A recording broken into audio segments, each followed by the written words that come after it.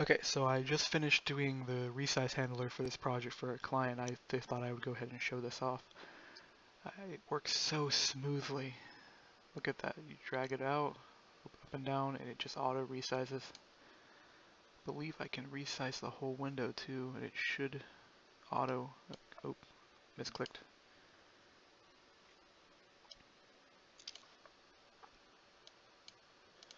Can expand the whole thing and it works. Contracts. I called it pretty good work. The actual handler is pretty simple. This is the entire code that controls it. You resize the main panel, resize the text area, resize the separator, and then move the label. And all you have to do is, when setting this, is you just have to add it to the with property change. Every time the property changes, you just fire off that listener, and it does its work. Pretty simple, pretty nice. Only took me the last 10 minutes to code this. But yeah.